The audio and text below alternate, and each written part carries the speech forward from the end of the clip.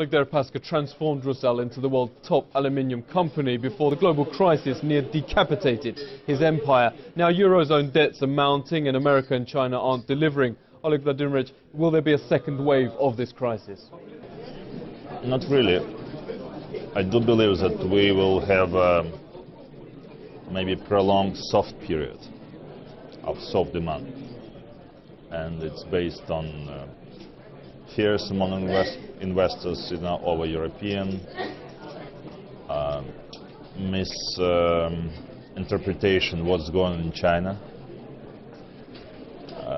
It's not clear for many what would be outcome in U.S. battle on president election, and this is uncertainties which prevent investor to build something long term. And based on short term, of course, everything looks not very positive, and that's why what we've seen recently, even we've seen quite a long rally on a few markets. I think demand stays soft. You say there's misrepresentation of what's going on in China. What do you mean? We have a well-growing economy, which demonstrated unbelievable growth rate for the last 30 years. And of course now they're in the phase of transition, not just political transition, which affect efficiency of state institutions, but also in transition in terms of how they manage their state-owned enterprise, what's the relation with the region, what's the core industry, how to implement energy efficiency plan, how to implement environmental program. And of course this transition, slow, the speed of the changes. And I think, but no one should read it as something like decline or China lost its efficiency. No, it's just transition to be more healthy and more efficient. Do you think China is misrepresented by the Western media sometimes? Yes, exactly. We have a lot of analysts who've never been in China, who just read data and try to build analogy on based, I don't know, they understand what's going on in US or in Europe. And you really need to be you really need to work on this market. You really need to cooperate almost on daily basis with the people. No one wants to see what's behind any action. And I think it's done a lot of bad things in the past. No one's seen how China made its way, and also it's maybe wrong now, because it's may create how to say wrong signal for investors. How must the EU reform to survive? It's very political. What's ambition? What's the social policy? The only way is they need to revise monetary policy in terms of how heavy should be Europe, because euro too heavy. It's completely out of real balance of trade, to real competitiveness of European operation, and low euro. I already said it. On a level even to parity to dollar. I think it's great opportunity to seek true solution for the crisis, because at the moment heavy currency will not give them opportunity to grow. You say the euro too heavy, euro way too heavy. In what ways is the EU uncompetitive? Look, for example, in construction, in housing market, demand, almost at the level of zero. Why? Because it's too high cost. If you would try to measure, compare with a different region, and demand for European product, export opportunity, especially for the South economy, cost of doing business for the South economy. With the heavy euro, they got this tremendous benefit, to have this, huge, platform, European monetary union. But at the same time, they got, huge problem with the, highly raised costs, salaries, all this stuff. And politically, they couldn't find a way, because, you need to cut wages, put pressure, on the budget, spending. There is no one who would withhold this. Politicians they don't want to make economy more efficient. Politicians, we know, from the business side, they want to make their terms longer. And this is a, let's say, bargain solution.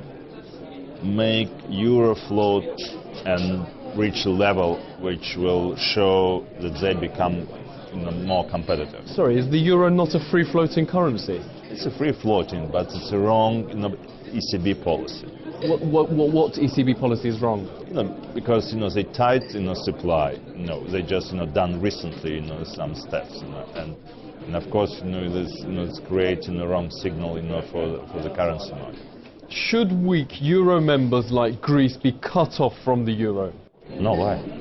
Because they are bringing the rest of Europe down? How? Because they are making German borrowing costs, other borrowing costs more expensive? Yeah, but they're making German markets more wider. Will the euro survive as a single currency? No doubt. The fall of Lehman in 2008 sparked a global slump. Do you see a second Lehman forming in troubled states like Spain? No, there is no scale like this. It's just impossible. There may be institutions which will demand some restructuring, but I can't say. I think the world is more just towards this problem, and I mean not globally, but based on every country and every experience of every country in this issue. And I can't see any financial crisis which would be triggered by collapse of any institutions. What about America's $15 trillion debt? Is that a problem? 16. No. Why? Why it should be. Don't forget that U.S. economy will be much more healthier.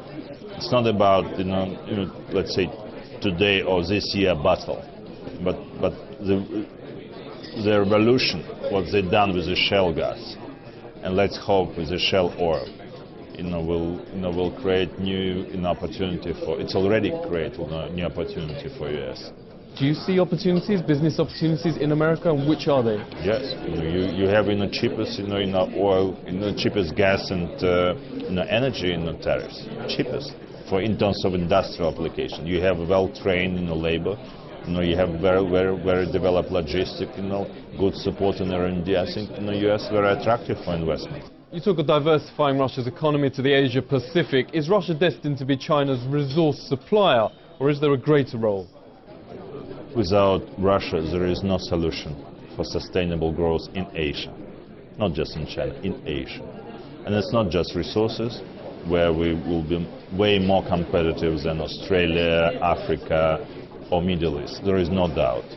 It's not about opportunity for production of semi-product or manufacturing using these resources. We also would be way more competitive in the long term, I would say in medium term, than anyone who would like to supply to the Asia.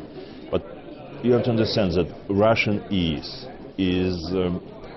most important for agriculture solution and for water solution.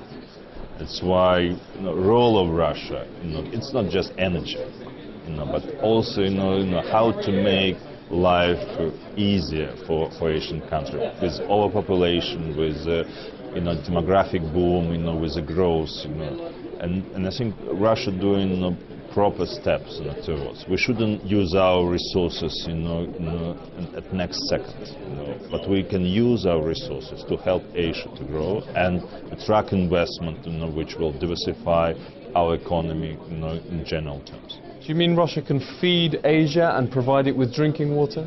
Everything. Drinking water, agriculture product, processed food. What's needed to make Russia more competitive globally? Infrastructure, tax regime.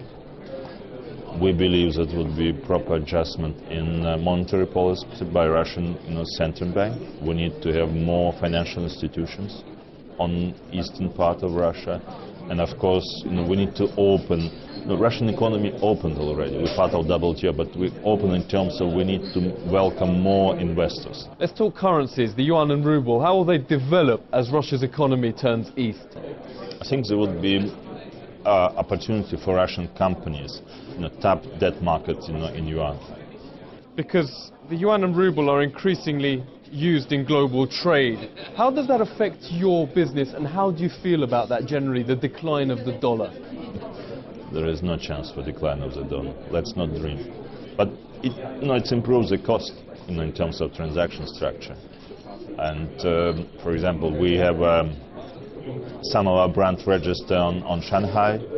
Shanghai traded in renminbi, and of course it's easy for us, without conversion, just do our trade. We not just export to China, we also import a lot of components from China. Rusal Chief Executive Oleg Deripaska, thank you for speaking to our team.